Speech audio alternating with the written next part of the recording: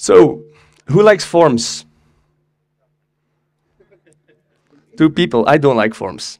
I've been doing Angular since it was in beta phase, and I've been struggling with forms my entire Angular career, even with AngularJS, struggled with it. So in the beginning, we had these template-driven forms, and then they gave us reactive forms, and struggled with those as well. Struggled with them my entire career, especially when creating huge forms, having value changes on value changes, combining streams, again, empowering the form, and so on. Been struggling with it. So today we're going to talk about forms. So my name is Brecht Billiet. I'm the founder of Simplified Courses. I have a blog. I do some YouTube. I do online courses, consultancy, and some general architecture. So one slide about me, that's it. Before I continue, I want to give some credits to 2 people. One of them is Ward Bell, who gave very awesome talks at NGConf 2021 and 2022, and they inspired me a lot on how I do forms today. So there's also a practical guide of Tim de Schrijver, who wrote a blog article, a very complete blog article about Angular template-driven forms. So this is what we're going to tackle today. Just want to show you one slide of how we're going to tackle template-driven forms. So at the left side, you can see it's quite declarative. We will create a view model. I will explain everything later. But this is basically a rather complex form that has been covered in a few lines of code. By the way, is the noise good for everyone? Because I have this buzzing sound going on here. Nobody hears it? Too loud? Okay, can someone from the technical?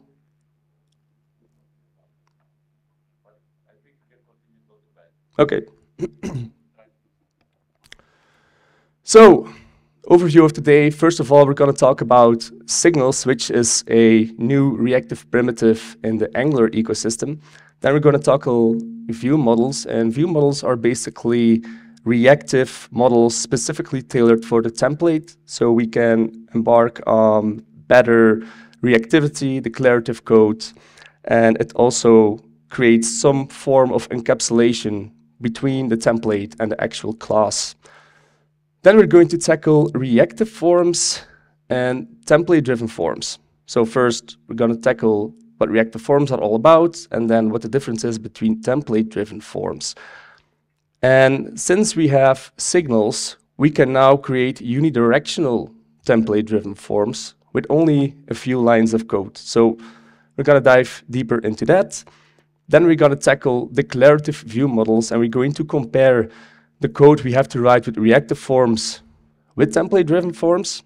And then we're going to tackle model validations, which is something I'm a huge fan about.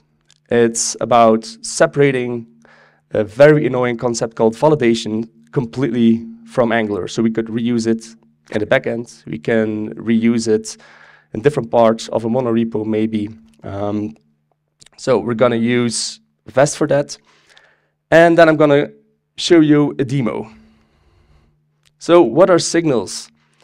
Signals are a reactive primitive in Angular.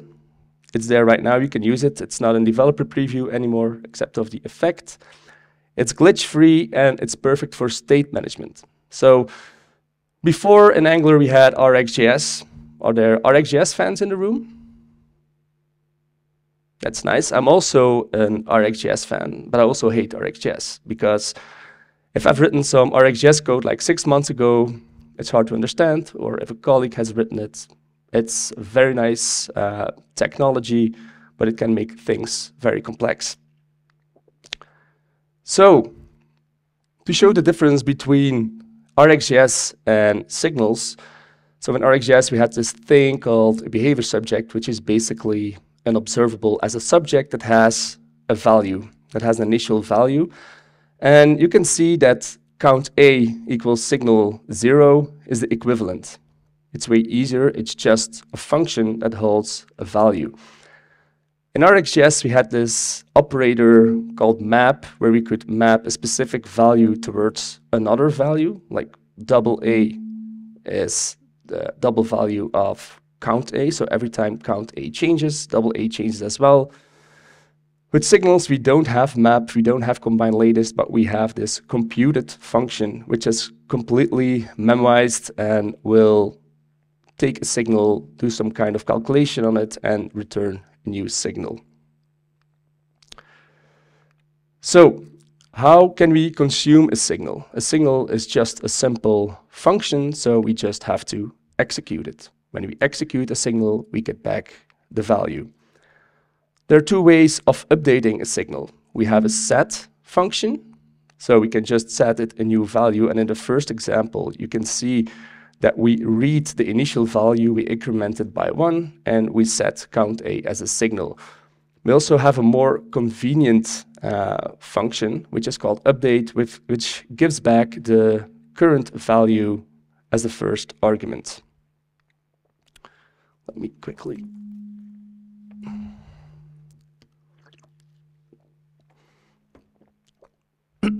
All right, view models. So what are view models? View models are reactive objects, and they're specifically tailored for a template. It could be an observable or a signal. For this session today, we're only going to talk about signals, since Angular is more embracing signals than observables. We can still use observables, but maybe we shouldn't constantly use them to do state management and so on.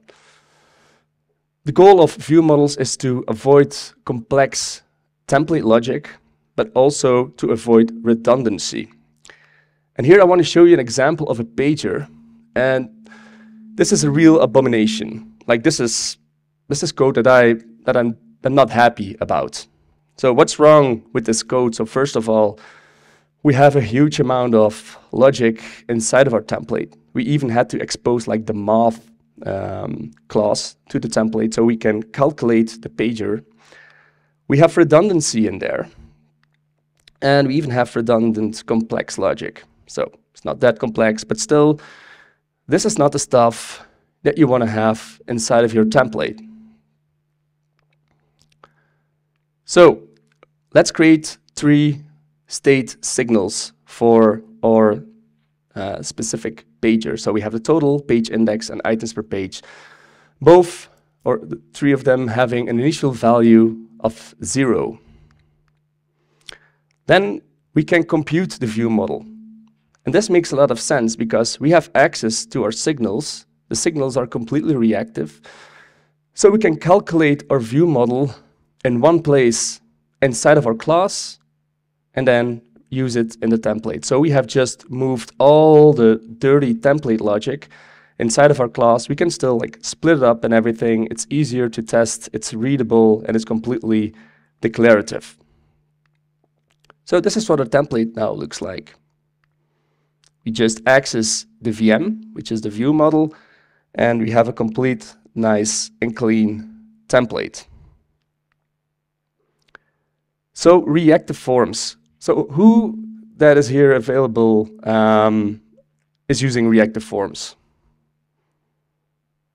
Most of you and the other people are not waking up.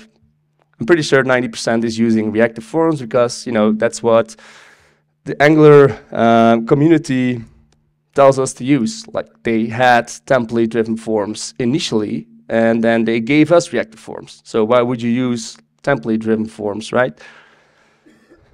So it's been seen as a standard by many, like the template-driven forms, but we manually have to create them. We don't have an automatic way of creating these forms. We have to use the form builder API, and you have like control and form groups. You have this big block of code that you have to write, and you have to manually add validators and stuff like that. And you can extract observables from them, which is awesome, right? Because if something changes in your form, you might want to react on that. You might want to maybe load some additional data or disable a form control or even a form group, or remove a form control or a form group, or even set a different part in your form. You want to update a different part in your form because something changed. So this is what it looks like. So we're building a form with form group, form controls, and then we can add validators. I suppose for people doing Angular, especially reactive forms, this kind of looks familiar, right? And then in the template, we have form group and form control, and then you can link it all together. So you have this form.controls.password.controls.password, and you could also use form control name, but then it's harder to combine it with like subcomponents and stuff like that. So this is basically what reactive forms are all about. And we can listen to changes, which is awesome, right? Like we have the form controls age, and when the person is of legal age, then we don't want to enter the emergency contact number, but when the person is underaged, then we want to enable it. So here we have some imperative enabling and disabling to react when the age changes. Let's say that we have a gender, which could be male, female, or other. And when you click on other, the radio button, you get an additional field where you want to say what kind of gender you have. Again, here we subscribe to the value changes, which gives an observable back. And when the gender is other, we add a control. Otherwise, we remove the control because we don't want to keep that other field inside of the state of our form.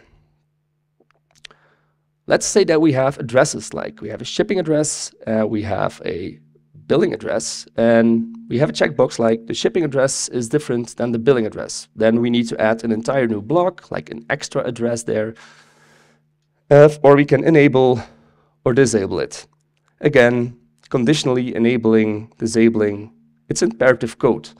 And when your form gets huge, like when you have like this huge form, it's filled with these value changes, with subscribes, and then you have to make sure that you do like take until destroy, you have to combine stuff, you have to reset stuff, and so on, and it can get kind of painful.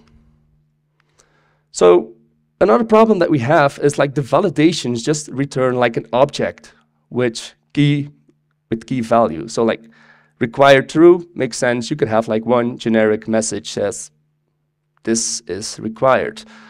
But like when it's max length or when it's a valid phone, like you have to constantly map these errors. So that's an issue that we have.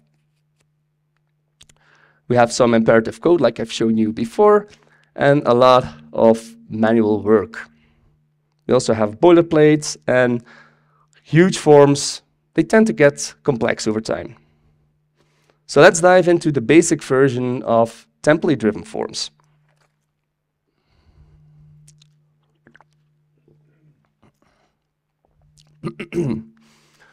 So template-driven forms, they have less boilerplate, and the template actually defines the form. So there are form controls and form groups behind the scenes, and Angular does all the work for us. And this is very key.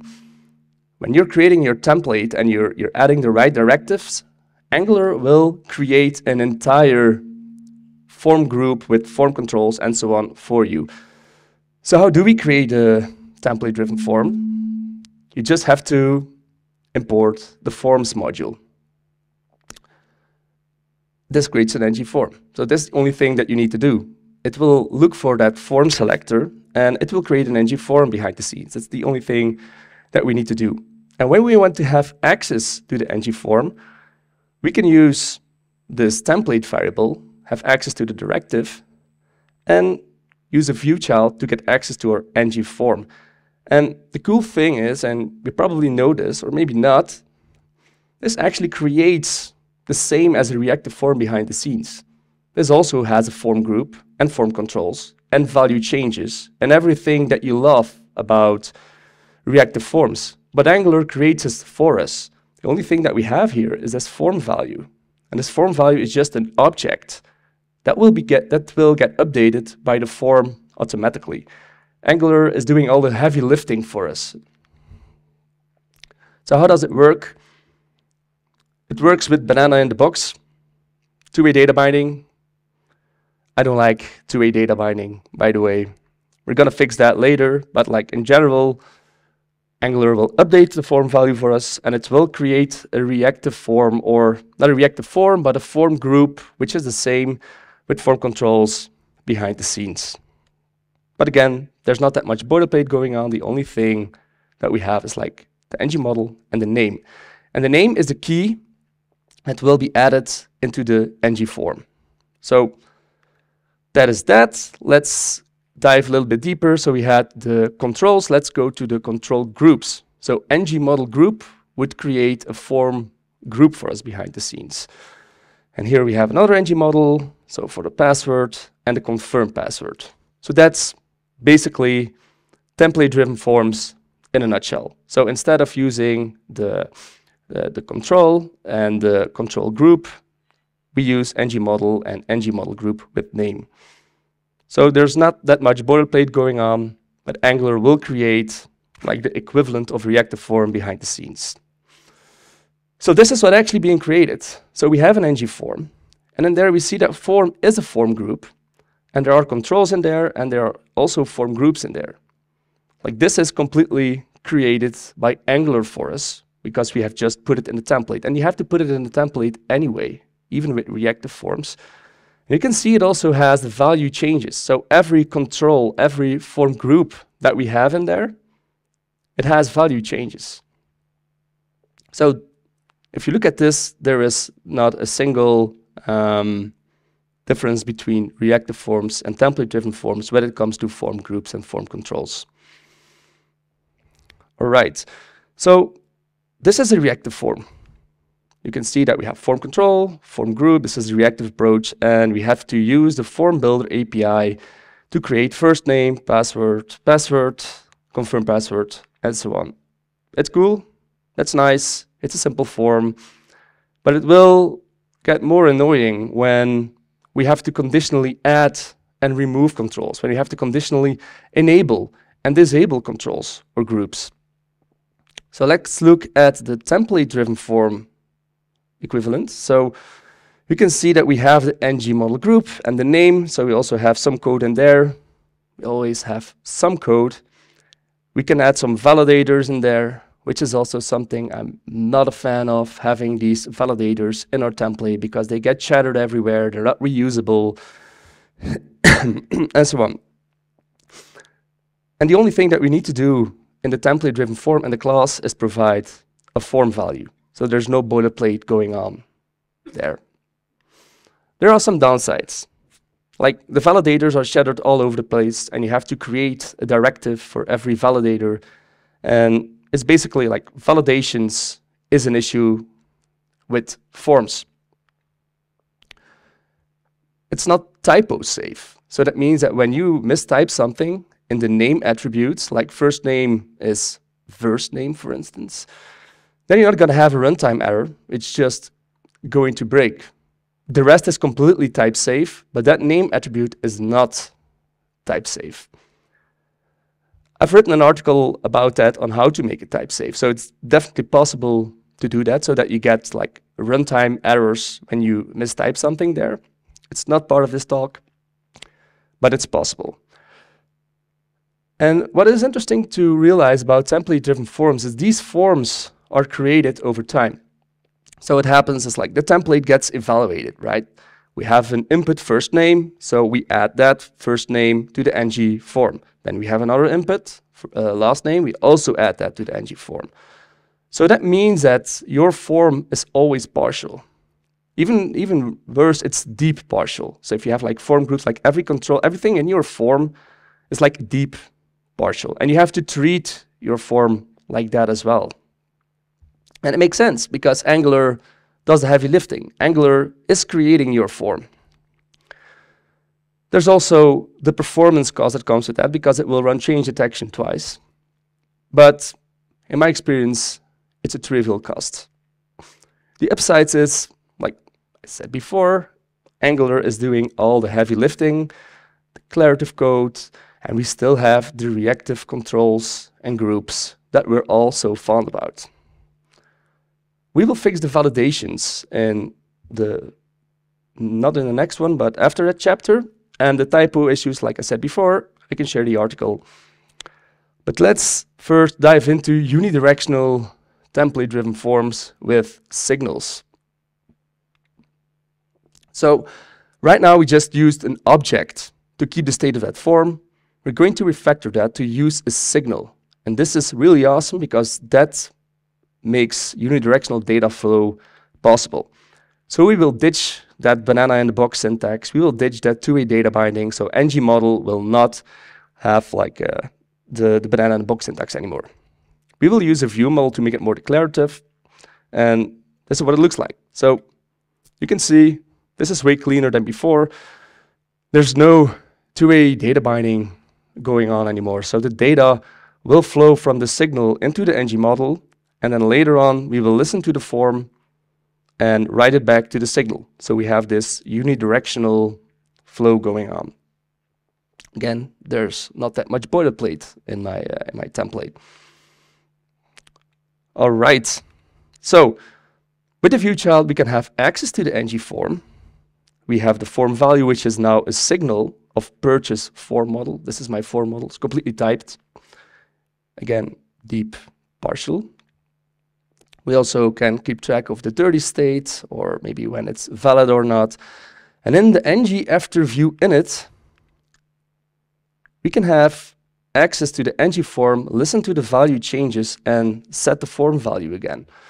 So the view model exposes the form value. It will go into the template. In the template, it will feed the ng model, which is one-way data binding. And when something changes, we will get called into this observable from the form, we subscribe in it, and we reset our signal, ensuring a unidirectional data flow. There's still too much boilerplate going on. So how can we even make this cleaner? Like, I don't want to implement ng after view init all the time. I don't want to work with template variables to get access to my form. I want like a clean solution. The whole point of optimizing forms for me was that I struggled with it, like a lot of boilerplate, a lot of complexity. So let's create this form directive. And this form directive will just hook into the selector form. Like we already have that. We just want to hook into that.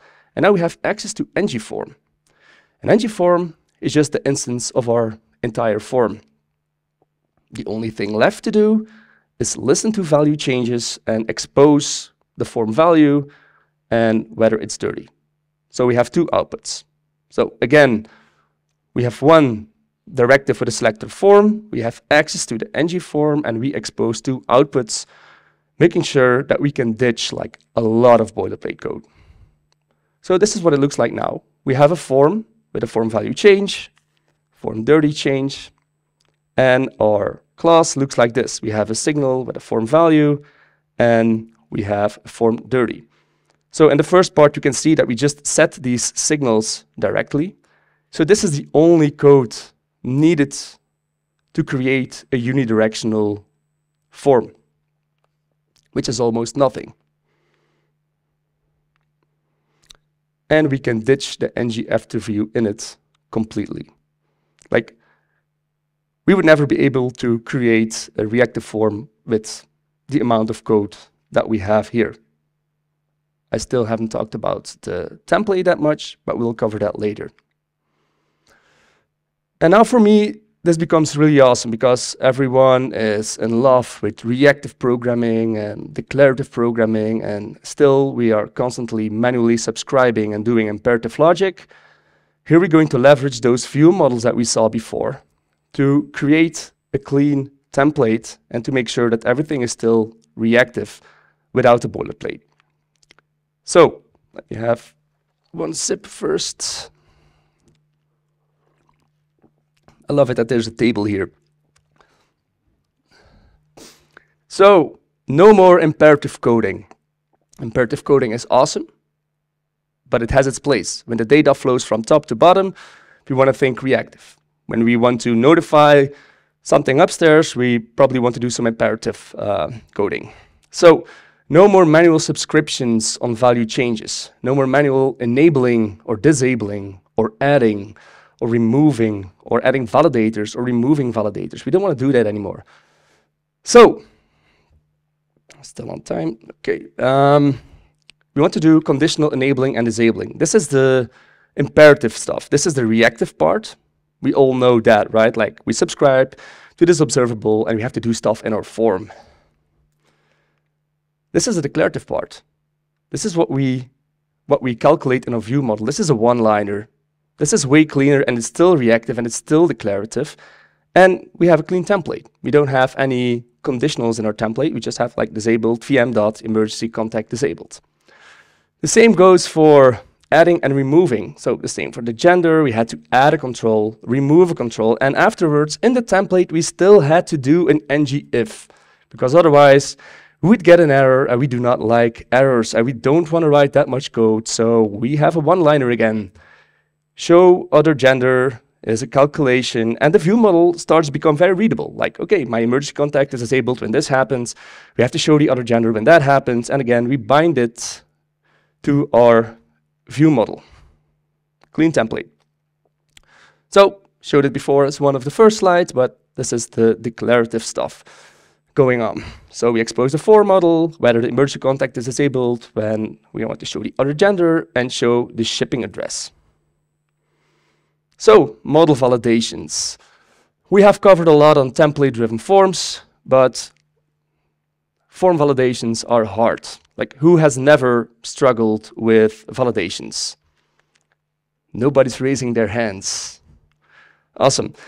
We want to have conditional validators. We want to have a decent message. We don't want to have like boilerplate going on, and we don't want to be tied to the framework, because maybe in our monorepo we have Angular, but also React or Quick or whatever, and we want to reuse those validations. Or if you have an OJS backend, you want to reuse those as well. And custom validators, they're just a lot of work when it comes to template-driven forms.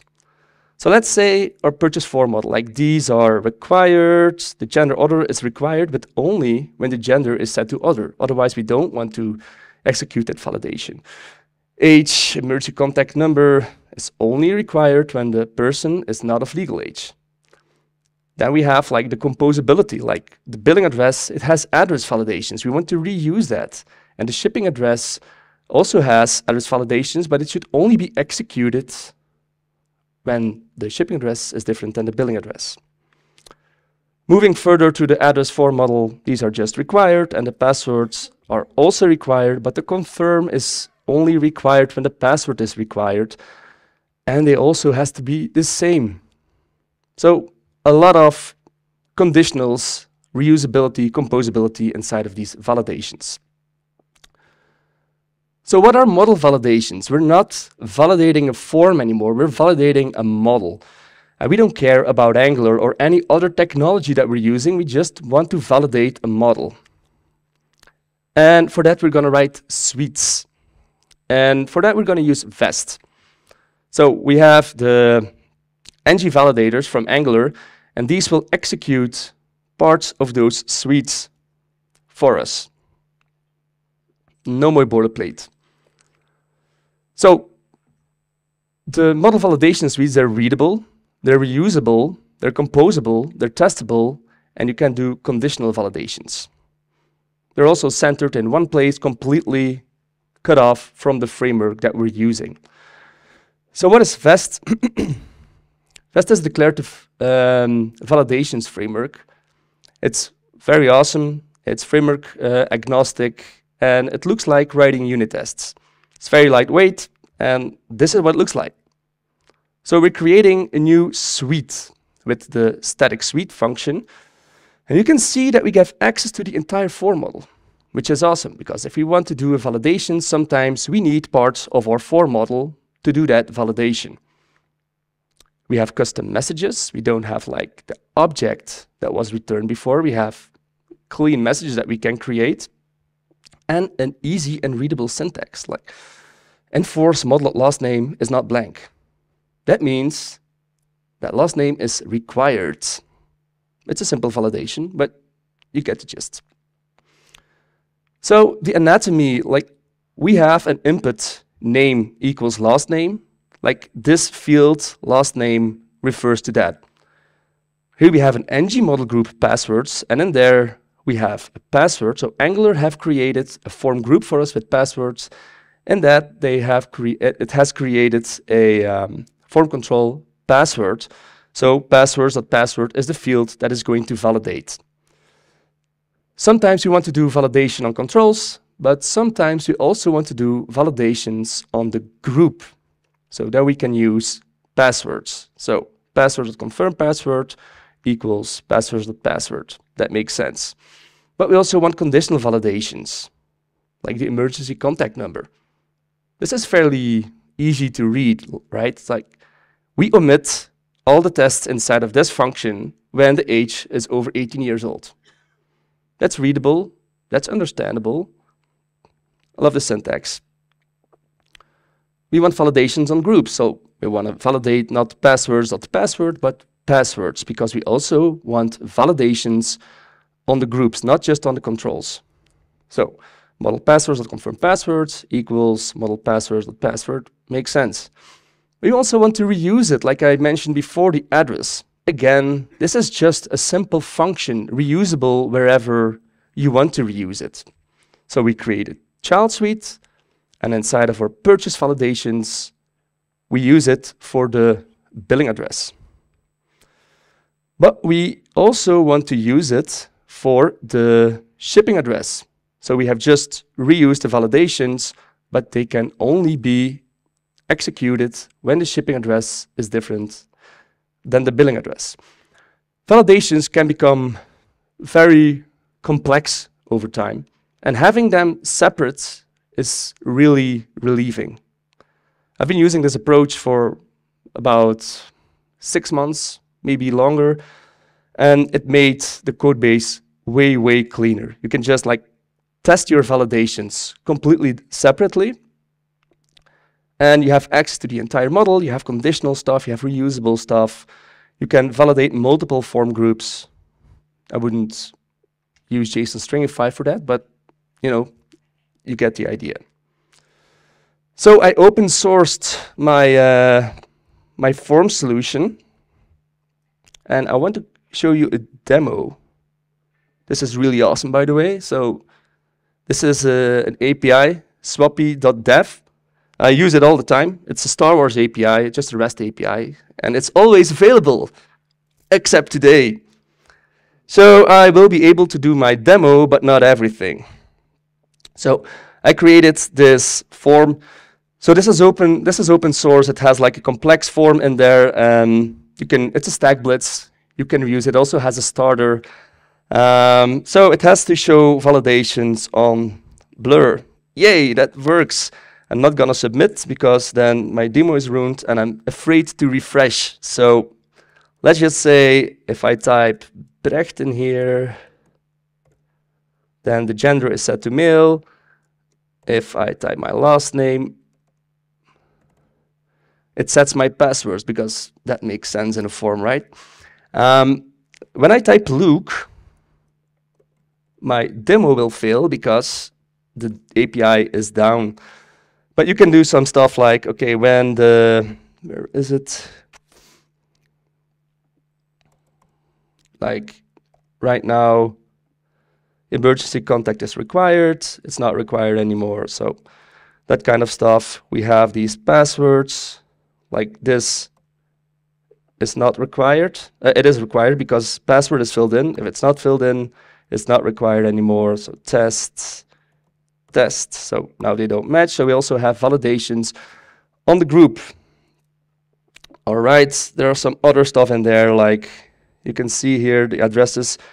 The shipping address is not part of my model here, but when I click this button, then it's still empty because nothing is filled in, but Angular is creating those controls for us. So when we click this, Angular will remove the form group for us, will remove the validations and all that other stuff. So we're really letting Angular do some heavy lifting here. So definitely play around with that if you have time. And further, let's go back to slideshow. I have created this open source thing where we want to remove even more boilerplate. So the only thing that we need to do is expose the suite to our form, import template-driven forms. It has like 4 components, 3 components, and 2 directives, something like that. They're very, very small. The code is also quite understandable. And this is the only thing that we need to do. And validations just work completely. We pass the model, we pass the suite, and we use this SC input wrapper thing, which does content projection and will show the validation error. So, sorry, this is the only code that we need to write for creating a template-driven form which has declarative view models. We can enable, disable stuff in a very readable way, and validations automatically work. So it will take that vest suite and it will just pass it to that form, and we don't have to write validations ever again the way we used to do it. So this is an example of the form directive where we pass the model and the suite. And here we're going to hook into the ng model. This is part of the template-driven forms thing, so we don't have to write that ourselves. But behind the scenes, it's an asynchronous validator, and that asynchronous validator has access to this form directive, which has the model and the suite, and the validate function will pass that to our vest suite, returning the errors, and the whole thing is done. So again, no boilerplate whatsoever because we hook into this ng model selector. The same goes for ng model group. So it also implements the async validator function. So Angular knows it's a validator and it will just give the model and the suite to vest, returning the errors, and everything is done. So what is important to realize is that this approach is totally Angular friendly. We are still using Angular validators. We are still, you have like the valid state, you have the touch state, you have like the pending state, you have all that Angular stuff. The only difference is this validate function uses the vest suite behind the scenes, and it will update the Angular validators automatically. So if you're going to use like update value and validity or other stuff, it's still going to work. It's still like Angular validators the way you're used to do it, but inside of this validate function, we're going to the vest suite so we can decouple the actual validations completely from all the rest. But that's the same as the one before. So the SC input wrapper, it works for inputs, but it also works for groups.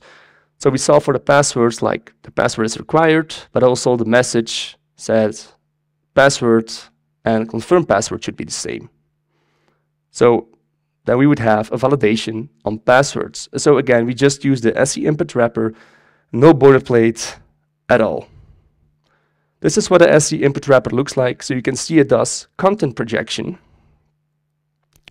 And for the rest, it just shows a div with the errors. And where do the errors live? Do they live in vest? No, they live on our form controls and form groups because we are still using validations the Angular way. We just don't write boilerplate anymore. All right. So the complete solution is in the demo that I already shown.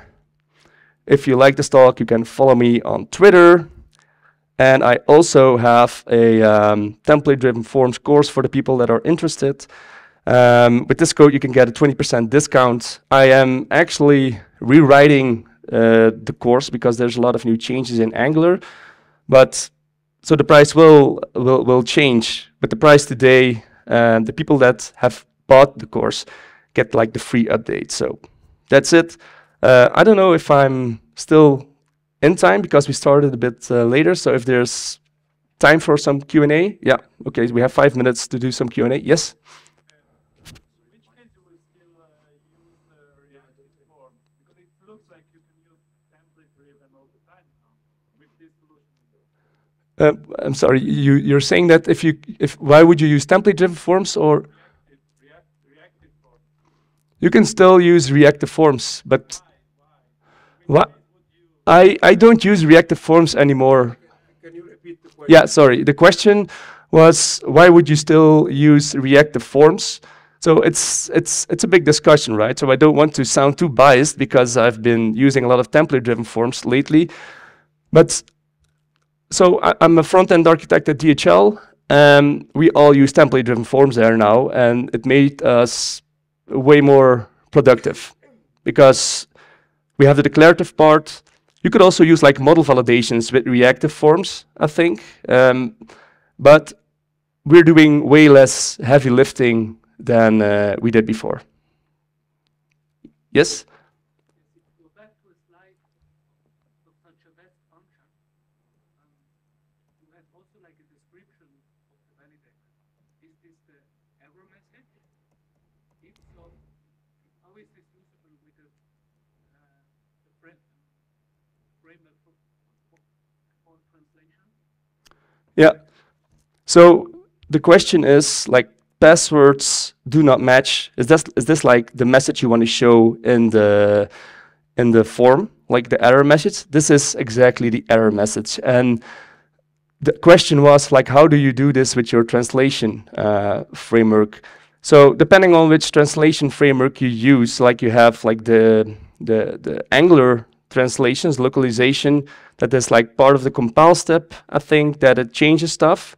Then the thing that replaces it would have to do it on compile time, but you could also pass like a function, a model. So if you create a, let me go here, like you could create a factory function for this. And in that factory function, you can provide a service. If you have like a service that translates, you can just provide it in here. So then that factory function would get the translation service.